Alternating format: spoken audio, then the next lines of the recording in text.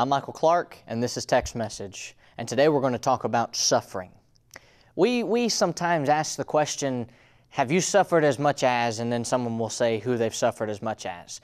But I want to look at today a few different segments. We want to look at a shelter in the time of storm where Roger Comstock will interview a war veteran, David Hughes. We're going to look at Kyle Butt's segment, Out with Doubt, on evil, pain, and suffering. And also we're going to ask the question, does baptism mean immersion? And we're going to answer that at the end of the program. So stick with us on Text Message as we talk about suffering. When it comes down to living the Christian life, is where He leads, I will follow. To daily life. Those that were baptized into Christ have put on Christ. Thank you for joining me today for Text Message. Some of the main people that suffer in this world are our veterans. They suffer on the battlefield as they try to protect our freedom, but sometimes they suffer when they come home. They suffer because of PTSD. They suffer because sometimes they don't have a job waiting for them when they get back home, and there's a lot of difficulties and things to overcome coming back from a tour. And as we think about veterans and think about other people even in Scripture who suffered for the cause of Christ, for the cause of someone, I think about Paul. I think about Paul in Acts 9 and verse 16 when God said to Ananias, I'm going to show Paul how many things he must suffer for my name's sake. Now that's an interesting point. How many things he must suffer for my name's sake? Here's Saul at the time, who would later become Paul as he would take his Gentile name as the Apostle Paul. Here he is praying, trying to find out what he needs to do to be saved, and God says he's going to suffer for my cause. Roger Comstock is a good friend of ours, and he is going to interview David Hughes, a veteran, who no doubt would have some difficulties being a war veteran, as we mentioned, seeing things perhaps that are difficult to fathom, and also having to experience things that most people in the world don't experience. I hope you'll listen to this as we look at a veteran and their instance of suffering. My first full-time preaching work was in Bridgeport, Alabama, and David was a teenager, maybe a junior, senior in high school. Starting college, actually. When we first came to Bridgeport, and so I really didn't get to know him all that well, but I was always impressed. He was then was rather quiet, a fine young man, comes from a fine family there in Bridgeport, and David went to school, to college at the Citadel, right, a military school, right, and eventually went into the United States Army. Right. And David served our nation in Iraq and in Afghanistan. Yes. And what was the time frame of that, David? 2005 through 2008. And how many tours did you do? 3 tours. 3 tours, and one, how were... I went to Iraq and then 2 trips to Afghanistan. I see. Yeah. Okay. And part of what I wanted to mention too, David was very seriously injured by IED. Is that what they're called? IED, improvised explosive device. And you were, if I remember correctly, a captain. I was captain. And he was very seriously injured, and some of his men. I think you said 3 of your men were. When the incident where I was wounded, I lost 2 of my guys. 2 of your men. But had lost another guy in another IED incident prior to that. Okay. So you had lost 3 of your men that were in your direct responsibility. And since then I've lost another member from my team. And as you know, the Special Forces teams are 12 men. And they're very small and they're a very tight-knit group. And as a matter of fact, it was the medic that pulled me out of the vehicle and treated me the night I was injured, who has since been killed in Afghanistan just this past September. Oh, I'm very sorry. Yeah. But, you know, and part of that, and coming to that realization, I mean, you know, there's a side of it that we can, to some degree, we can understand being away from our families. But I don't think those of us who have never served in the capacity that you men have can understand what it's like to be in that environment. David, as I said, I didn't know you well as you kind of moved on to college when I first came to the Bridgeport area, but I know your family and been close to your family for a number of years. But David, when you were injured, you were in Afghanistan? I was in Afghanistan. Correct? That's correct. And do you mind telling about the circumstances and the actual incident when you were injured? Sure.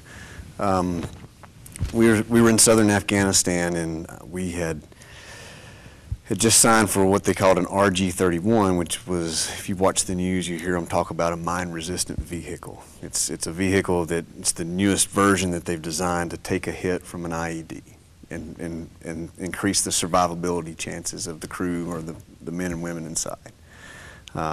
Prior to that, the 6 months before that, we'd been riding around in we called them GMVs, ground mobility vehicles, where you pull the doors off. You're sitting hanging sideways out it with a crew served weapon in your lap when you're out on patrol. And we'd just been told to come into Kandahar, pick our new vehicles up and take them back to our fire base, and that's exactly what we were doing when we hit this IED. And to put it in perspective, that mine-resistant vehicle is about the size of a dump truck. Wow. If you wanted to put it in kind of a civilian terms. The IED we hit threw our vehicle about 50 feet through the air and flipped it. Wow. And we came to rest on the driver's side. So when I woke up, this is about 2 o'clock in the morning. When I woke up, I was hanging sideways. If you've ever had tunnel vision where you thought you were maybe going to pass out, where everything just kind of, you see your peripherals leaving you and it closes in on you. I kind of had the reverse of that, where I just saw a tiny opening, and then I was having a hard time figuring out what was happening because I was knocked completely unconscious. When I smelled the cordite, the explosive, I knew then what had happened. At first I thought, well, maybe we ran off in a ditch or something. I didn't know. Yeah. But when I smelled that, I knew, A, we'd hit an IED. And then when I heard Billy next to me, my driver, and again, it's a sound I'll never forget, I knew that he was in serious trouble, and Billy died. Sorry. And so it was completely dark, and my first thoughts, as a soldier, you're trained to self-assess your own wounds first, because you're no good to anyone else if you can't continue to function. Right. So the first thing I did was check my legs to see if they were there, to see if I needed to put a tourniquet on my legs. When I realized that those were intact, I said a quick thank you to God. And but then my next thought was, I had blood running down my face. I couldn't breathe. I had a collapsed lung. It had shattered my L2 vertebra in my spine, which later had temporary paralysis from the incident. But then I heard Billy, and I started trying to talk to him and just grab him and hold on to him and let him know help was coming. And then, of course, my main concern was I was waiting on him to ambush us. As I'm hanging there sideways, I had taken a hit to my arm. My thumb had been cut open. Had blood on my hands that were slippery. I could not operate my harness, my seat belt, to get out of there, and I was stuck. I could not be extracted till my men got to me and extracted me. And so I was waiting on, which they would normally do, hit you with an IED and then RPGs, rocket propelled grenades, and then small arms fire. And I was waiting on all that to start up, basically, as I was sitting there. But luckily it did not turn out to be the case. My men got to us, extracted us, got us loaded out in helicopters, and it killed Bill, and then it killed another guy that was attached to my team, was an Air Force JTAC, or basically he's the guy that worked with me and helped call in airstrikes if we got in trouble. And it killed Will instantly. And we'd worked with him for almost the entire deployment, so I'd gotten really close to him as well. So and about how long of time would that be, that deployment? We were on our sixth or seventh month of about an 8-9 month deployment. I see. So. I see. The spiritual things, both of you, I know of your families, you've, as we sometimes say, have grown up in the churches of Christ, and your families are faithful people and godly people. How did, in that environment, when or how did your faith kind of kick in, or maybe the opposite? Were there times that your faith struggled.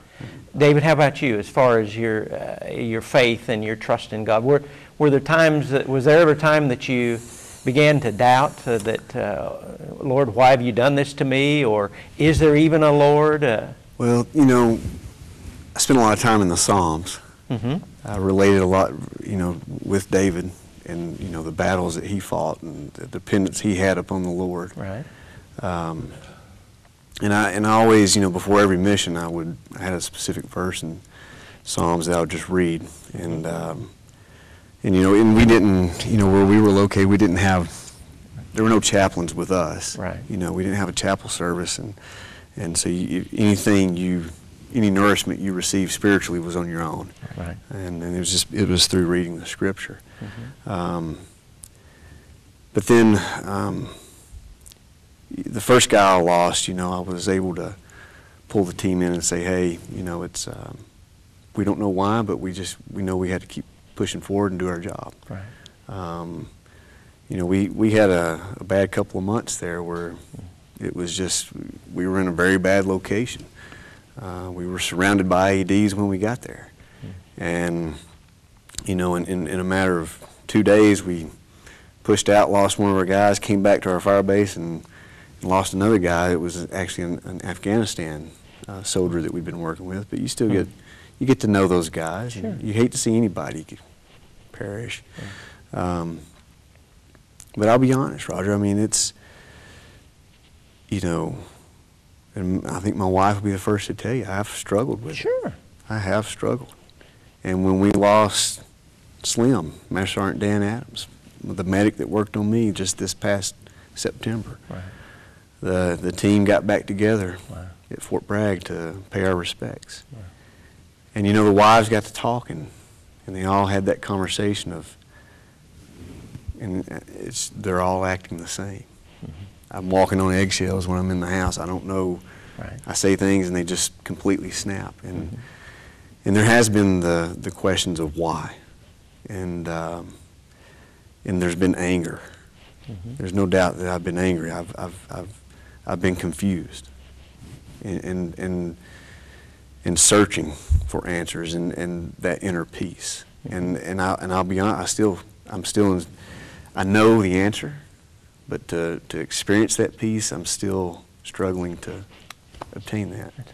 And I think if there's anything I could say today that people hear me say, you've alluded to it, is the fact that my parents brought me up in such a tremendous way.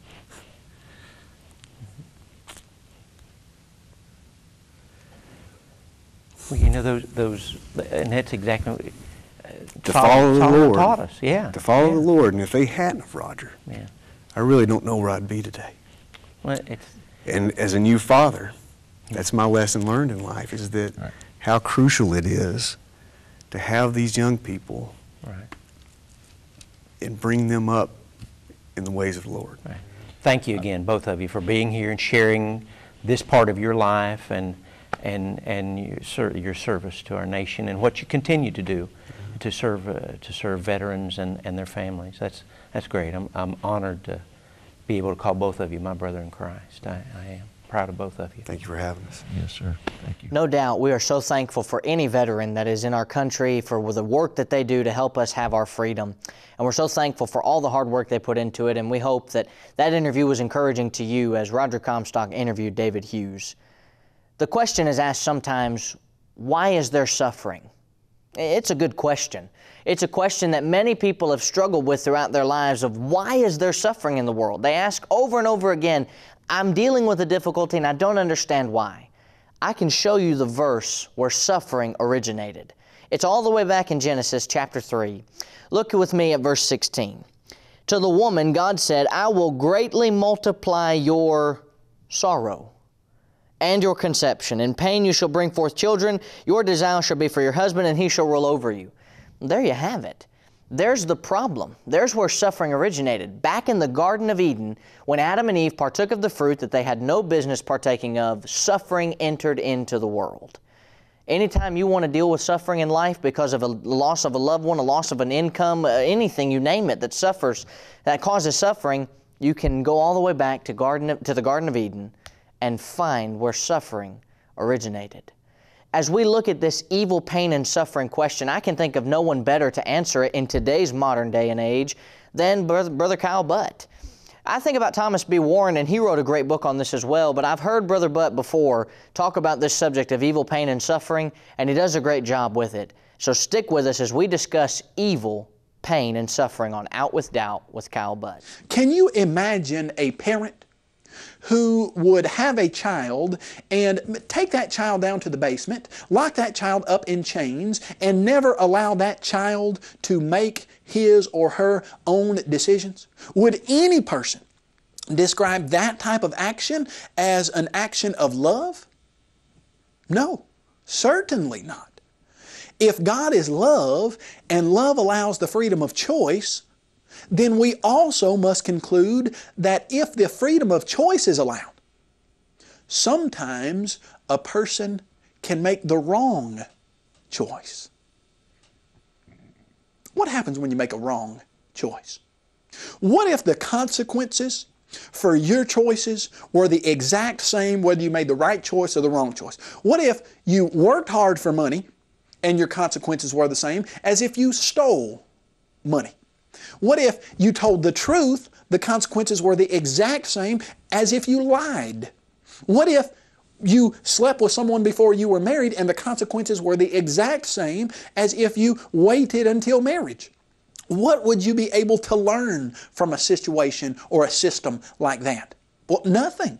You would not be able to hone in on the good qualities and reject the bad qualities. When God designed humanity with the freedom of choice, He designed humanity so that their choices would naturally accrue or bring about consequences.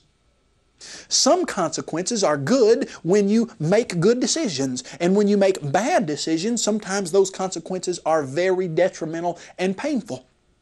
Let me give you what I would consider several of the primary reasons that there is suffering in this world. One reason that people suffer is because they make wrong decisions. Have you ever made a wrong decision and suffered because of that? Suppose that a young man and a young woman who are not married decide that they are going to engage in premarital sex. They are going to engage in this illicit activity, and they don't use the protection that they are encouraged to use by their school, and one of them ends up with a sexually transmitted disease. Whose fault is that? Is that God's fault? Suppose the young girl ends up pregnant and the young father decides he doesn't want anything else to do with his girlfriend and leaves the scene. Whose fault is it that that young girl now has a sexually transmitted disease and is pregnant? Can she blame God for that? Absolutely not. In fact, it's that young girl's fault. What happens when a person makes wrong decisions? Often those wrong decisions lead to pain and suffering.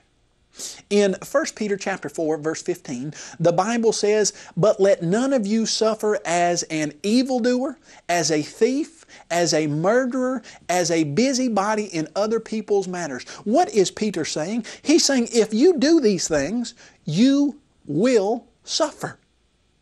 What happens when a young man decides he's going to go out and drink alcohol? He takes in so much alcohol that his vision is impaired, his reflexes are slow, he gets behind the wheel of a car, he drives down the road, and he runs into a large concrete bridge. What happens there? Let's say the ambulance comes and gets him, pulls him out, and he is paralyzed from the neck down. Whose fault is that? God, why did you? No, not God's fault.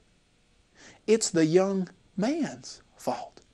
But now, admittedly, sometimes it's not a person's individual choice. Sometimes we suffer because other people make bad choices. Suppose a teenager decides that he no longer wants to live on this earth, and he loads several semi-automatic weapons, and he marches into his school, and he shoots those semi-automatic weapons all across his school, and injures several of his classmates, and then finally culminates and shoots himself. Those injured classmates, what have they done to deserve to be shot in the shoulder or the leg or the back? Is it their fault? Their fault their classmate went crazy and shot them? It's not their fault, is it? Whose fault is it? Well, it's the wrong decision made by their classmate. So why do they suffer for that? It's not their fault. No. It's the wrong decision made by someone else. They suffer because that other person, their classmate, has the freedom of choice just like they do. Well, how are we going to remedy that situation? Should we say, well, I want the freedom to choose, but I don't think my classmate should have the freedom to choose? Should we say, God, I'm going to be responsible for the freedom to choose, and I'm going to make the right decisions, but these other people should not get the freedom of choice because they're not going to make the right decisions? No. It's not how it works, is it? We get the freedom to choose, just like other people get the freedom to choose, and there are consequences for those choices. But now sometimes the suffering in our lives is not because of our decisions. It's not because of others around us, their decisions, but it's because of decisions from previous generations. Their grandfathers or great-grandfathers or great-great-grandfathers. Now, let me give you an example. Suppose you go over to India, and in certain parts of India, there are people who are starving to death. You look down at a little 2-year-old or 3-year-old or 4-year-old child, and that child looks like little more than a bag of skin and bones. His belly is protruding because he is malnourished, and he is literally starving to death. Why is he starving to death? Well, obviously because he doesn't have enough food to eat. Is it because there's not enough food in the country? No. As you stand there and watch, cattle are walking by this famished child. Cattle by the hundreds that, if slaughtered, could be used to feed thousands of starving children. Why is it that those cattle walk by and are not slaughtered to feed the children? Because previous generations have taught that those cattle are incarnate relatives of that child, and that it would be a sin to kill those cattle. And so those cattle walk about with more privileges than a starving child, and that child dies of starvation because his parents won't kill those cattle that are worshipped, those cattle that are looked upon as ancient dead relatives who are incarnate in those cattle bodies. Why does that child suffer? Because previous generations have made bad decisions. Sometimes we will suffer because previous generations have made bad decisions. Well, what's the remedy to that? Don't let generations have the freedom of choice. You can't do that, because that would, since God, the Bible says, is no respecter of persons, that would mean your generation wouldn't get the freedom of choice. Pain and suffering have benefits. Oh, well, you think, I don't know about that. I sure would like to live with no pain. I sure would like to live with no suffering. Would you? Would you like to live with no pain and suffering? There are approximately 17 people in the United States of America that has a population of about 330 million. 17 of them live in a world where they don't feel pain. I was just reading about one young boy, 4 years old, lives in a world where he does not feel pain. He has a disease called CIPA, congenital insensitivity to pain and hydrosis. They said they thought he was the perfect baby.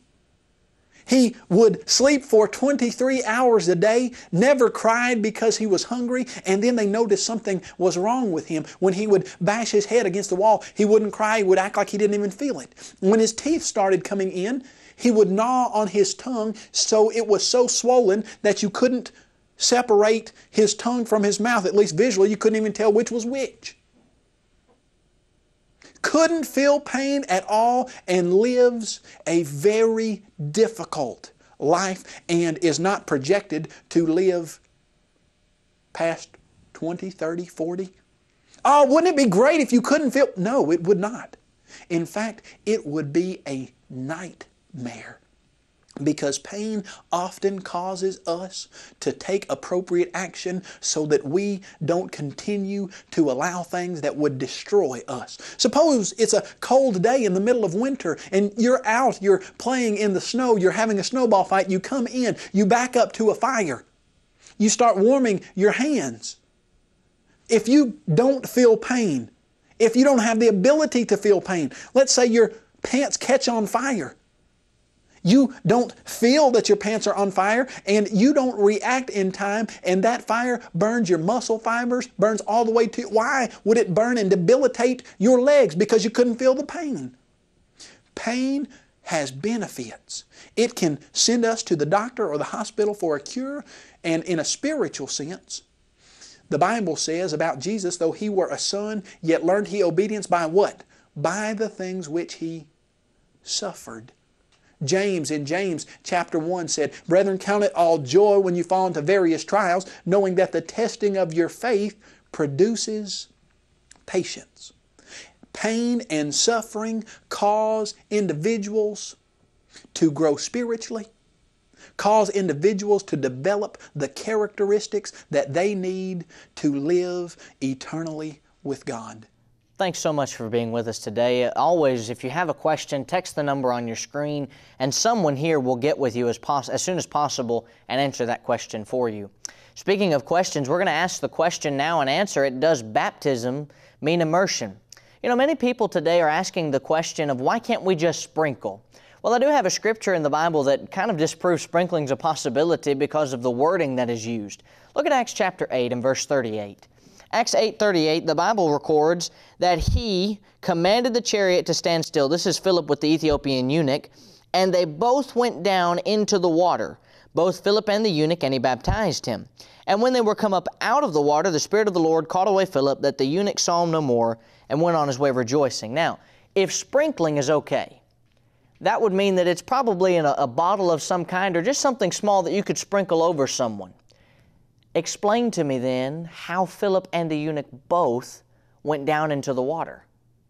No. It had to be a body of water large enough for both two men to be able to fit inside, and for both Philip and the eunuch to go down into the water. Baptism does mean immersion. It comes from the Greek word baptizo, which means to be fully immersed.